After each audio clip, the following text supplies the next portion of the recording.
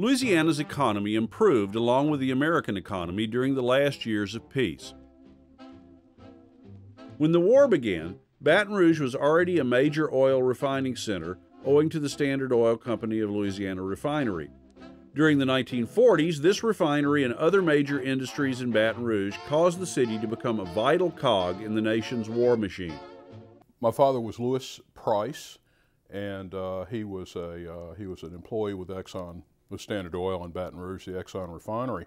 He actually started working for him when he was 14 years old. He lied about his age, got a job at Exxon as an office boy, and by going to night school and working in the refinery, he went through various steps in the refinery. And in 1936, he graduated from LSU with an engineering degree. Now back then, Standard Oil didn't really like to have LSU degreed engineers at the Baton Rouge refinery. They'd get people from MIT and Georgia Tech and so forth. But they knew my dad, so they hired him, and after that they began to hire LSU engineers. He worked on the creation of synthetic rubber, and he was also involved in the use of catalytic converters to process higher octane gasoline.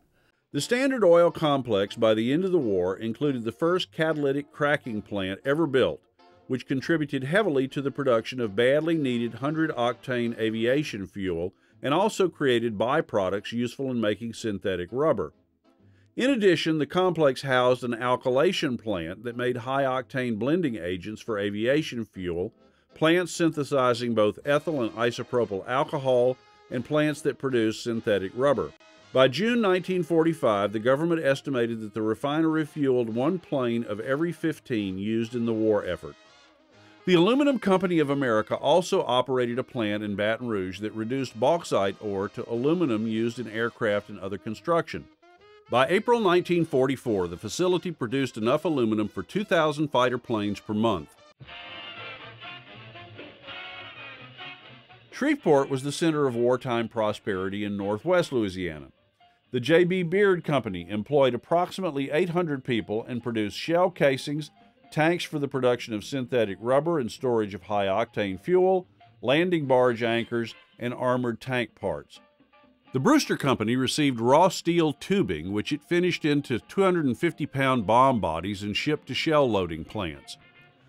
The Shreveport Chamber of Commerce began lobbying the Army Ordnance Department in 1940 for a munitions plant, an effort that resulted in the announcement in April 1941 that the Army intended to locate a plant at nearby Minden. Despite problems encountered in construction, by 1943 the massive plant included 430 buildings scattered over 16,025 acres.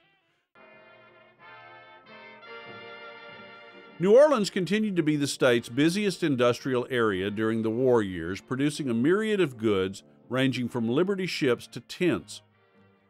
Ships were manufactured by Louisiana Shipyards, Delta Shipbuilding Company, and Higgins Industries. The Bissell shipyards built tugboats. A lot of people don't think of a tugboat, as having anything to do with the war effort, but they were vital. They helped to guide many of the largest ships into the ports right off the beaches at D-Day. Consolidated Vultee Aircraft Corporation of Downey, California, also built the Consolidated Model 31 flying boat for the U.S. Navy in New Orleans. Smaller companies built other war-related products. Ream Manufacturing Company made 105mm shell casings. The Neptune Boat and Davit Company built lifeboats. Edwin H. Blum manufactured military trousers. The Federal Fiber Mills produced manila and sisal rope. The Snyder Poster Process Company made decals that eliminated hand lettering of aircraft instrument panels and therefore speeded aircraft manufacture. The Crescent Bed Company manufactured beds for Liberty ships, while the International Lubricant Corporation made special greases ordered by the armed forces to keep their equipment operating when exposed to seawater or extremes in temperature. My father, who volunteered to serve in the Army but was rejected because he had a chipped bone in his ankle, of all things, wound up working at a place called the Dixie Machine Works in downtown New Orleans. And Dixie Machine made precision tools, all of the different types of tools and dies and so forth for the creation of machinery, which in turn was used to manufacture almost anything from artillery to rifles and so forth and so on. The dominant war industry in the city, and indeed the entire state, was Higgins Industries, owned by Andrew Jackson Higgins. During the 1930s, Higgins designed and built the Higgins Eureka, a 36-foot motorboat that could rush onto a beach without damage and then back away from the beach after unloading its cargo. Oil companies quickly adopted the boat for use in the marshes of Louisiana and other venues of oil production in other parts of the world. He would run those Eureka boats up onto the cement steps, full speed, and then back out to show how durable they were, to show their ability to go both onshore and then to pull away from that. But he also was such a great engineer, he could build very fast boats. So the Coast Guard is going to him and asking him, you know, it's Prohibition, we got rum runners, so we start selling them boats. So he gets the bright idea, well, you know, I ought to let these rum runners know that maybe they could use some boats too. So then he starts making boats for both the rum runners and the Coast Guard. By 1941, he was producing in his New Orleans shipyards landing craft based on the Eureka design, as well as ramp-type welded steel tank lighters and patrol torpedo or PT boats. In World War II, beyond just those Eureka landing craft, he built troop transports. He built the fastest PT boat the Navy had. It's like a 70-foot PT boat that would do 40 knots with very good gas mileage. And he just built this array of things, and a lot of it comes out of what he learned in working with those boats in Prohibition and in the swamps. He was an engineering genius, not just designing boats, but also in production, which eventually during the war, he's producing everything from all these different kinds of boats, even planes, even he developed a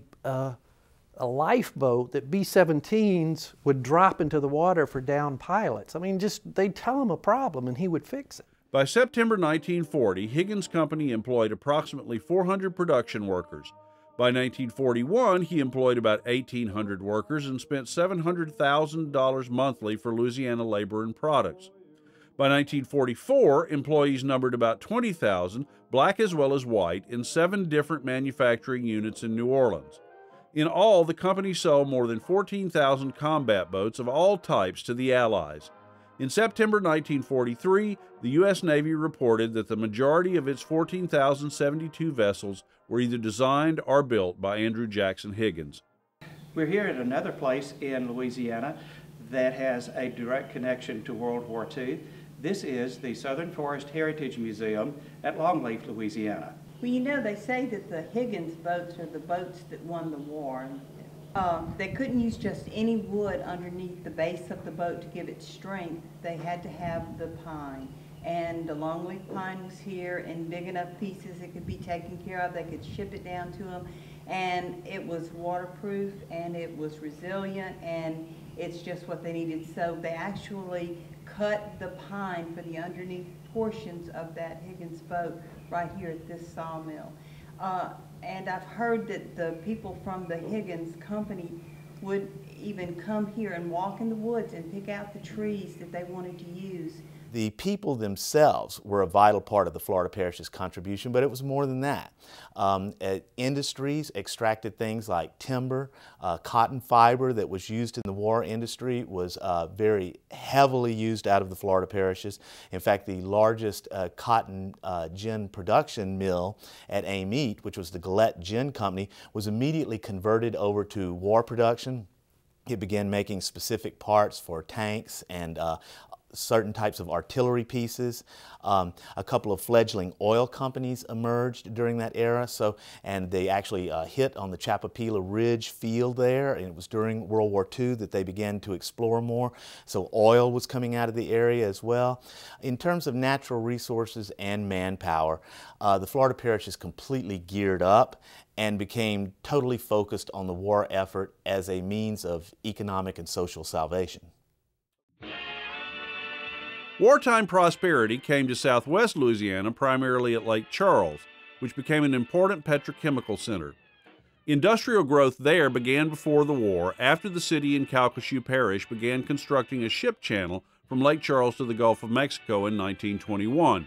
Matheson Alkali Works invested about $7,500,000 in a new plant in 1933, followed by Swift Packing Company, which built a $2,500,000 plant. The availability of petroleum led Continental Oil Company in 1939 to construct a vast $5 million complex, including an oil refinery, a tank farm, and a pipeline to transport crude oil from large oil fields in the vicinity. Louisiana oil fields also went to war. Louisiana oil operations, spurred on by the national defense effort, drilled about 200 holes in 1941 and discovered 29 new fields, bringing Louisiana's known oil reserves officially to 925,972,000 barrels, third in the nation. Louisiana's production of crude oil rose from 214,888,995 barrels in 1940-41 to 275,709,168 barrels in 1944-45. Shortages of labor and steel for oil field production caused the number of oil wells drilled during 1942 to drop to 137. By 1943, however, Louisiana's approximately 7,300 wells spread over 46 parishes and produced 8% of the entire United States output. A composite index of Louisiana business activity using the activity of the average month of the period 1937 to 1939 as a base number of 100 reveals that the overall index stood at 105.2 in 1940, 130.3 in 1941, 179.3 in 1942, 205 in 1943, and 210.4 in 1944. Population increase occurred primarily in the urban industrial areas and the training camp areas of the state. Greater New Orleans, for example, grew by 64,463 between 1940 and November 1945. Greater Shreveport grew by 17,775 during the same years, while Baton Rouge grew by a phenomenal 75,281, Alexandria and Pineville by 28,756, and Lafayette by 5,790. The World War II years marked a fundamental shift in which employment offices quit attempting to find a job for every worker and instead frantically sought to find a worker for every available job. And while the war did not completely industrialize Louisiana's economy, it set the economy on the road to industrialization, a trend that the state shared with the rest of the South. So there was plenty of opportunity. In the case of rural Louisianians in southern Louisiana, they migrated into the cities, faced housing shortages, but they could have all the skilled work that they wanted, as well as free training to get it. So for sharecroppers and others outside the city during the war, they had money in their pockets for the first time. And that was a tremendous change.